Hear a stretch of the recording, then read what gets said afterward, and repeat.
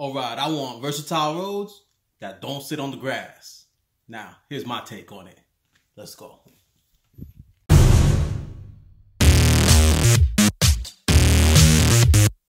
Alright guys, real quick, less than a minute to talk about the concept of the board. So I built this about a year and a half ago, and two of the things it lacked for me was length, and it sat too high up on the table, so I knew I always wanted to rebuild it. Now the concept behind it is to have one set piece of road and then use scatter terrain to kind of direct the road. Now I built this board with flocking sand and glue, and then some watered down glue to seal it all in. But the new board I wanted to make it reversible so I could use wilderness and road, so I went with paint. But the scatter terrain, I will use the technique. Now, here's a short list.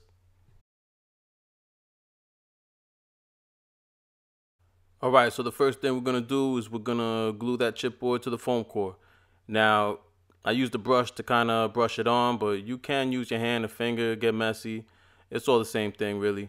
Now, I went ahead and just glued it right to the foam core because I'm just going to trim it later and get a more precise cut. But I know that I wanted a 1x2 foot board to start with, kind of like my centerpiece, and then build 1x1 boards around it. So I went ahead and just glued them. Here's the cuts. Now this is movie magic, but when I start getting close to the edge, I kind of make sure that my knife is straight so that I'm not making a bevel on it. Now I want my reversible, so rinse, repeat.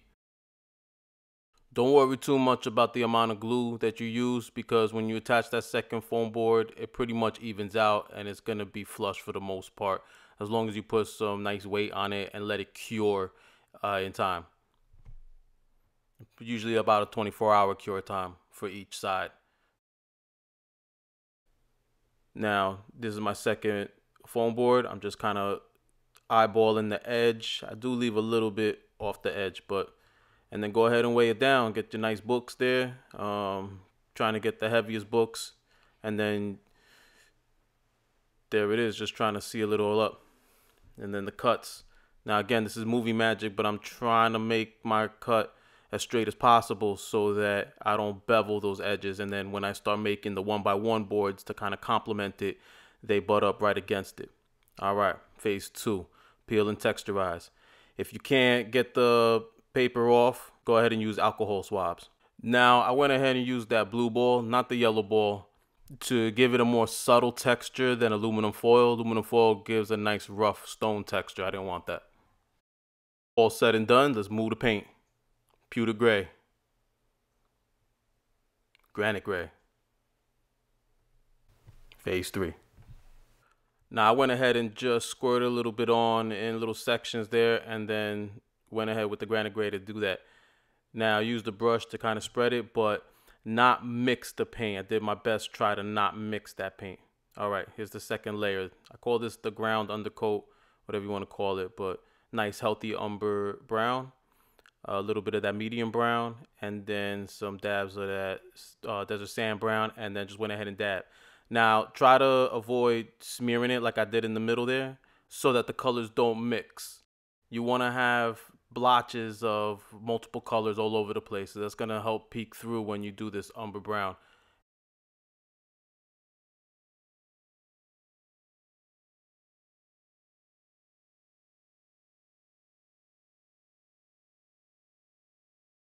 All right, let's move on to the measuring. So I'm measuring on the sides there every 4 inches, and I'm just kind of visualizing 4x4 sectors. It's going to help me build scatter terrain later and kind of help me map out the roads. Now the roads from those 4x4 sectors are a 1/2 inch in, so the roads are going to be 3 inches wide, and that's going to be helpful again to remember when I start building scatter terrain. All right, so I've been showing the paints that I've been using, but you really go ahead and use whatever you really want. Just try to use 2 or 3 paints in the same shade gradient to add that natural realism, but I just went ahead and chose these. Now the way that I mixed them, I used the green, I just did it in a plate, but you can see how I just did blotches, and then I made sure I just kept blotching it. I wanted all those colors separate. I did not want them mixed. So I went ahead and chose the spun application for this, just for the way that the sponge applies the paint. I still wanted those blotches to show through, and brushing it on gives a different stroke, a different texture, and this is the one I wanted. Just going ahead, filling it in, and then overlapping it. Did the roads first, and then did the grass to kind of overlap into it. I'm trying to cover up those Sharpies. Try not to use a Sharpie when you measure it out. Use something more subtle. I made a mistake. Now I went ahead and used a coarse bristle brush to kind of do the edging, and I like how it came out. And then I chose some deeper browns to do the middle to show kind of like how people walk through. Now this picture is to show you can do a more mud look, or you could do a more grass look. Alright, and some end shots here, so you can see how I blocked off that one road up there with the rock, and you could really use anything. I'm going to use hills later on. Here's some crossroad pictures, so you can see I opened it up here. Maybe an encounter right here.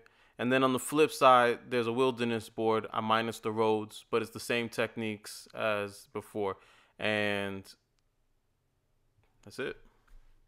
Alright guys, so man, humble, thank you for watching. 50 people, man, that think I'm worth their time. So man, that's really cool. That is a really cool feeling. So follow me on Twitter at Grafix. Come friend me on Facebook, or do the wall thing, or just don't unfriend me. And like, share, subscribe, bell. And I'm going to see you guys on the 20. Again, humble, man. Thank you. What up? You ready? Get 'em! What up, world? It's your boy Sos. All I wanna do is hang with no rope, have a good time, bang with no folk, spit a little rhyme at your brain with all quotes. Microphone feed, rock him inspired. Nas Mob Deep, pumping through the tires, did the twist in the whip and grip like flyers. Spit fire at my homie, he got fired up. Me and Rock heavy on the cuts, rap machete. The raps are ready, the tracks are ready.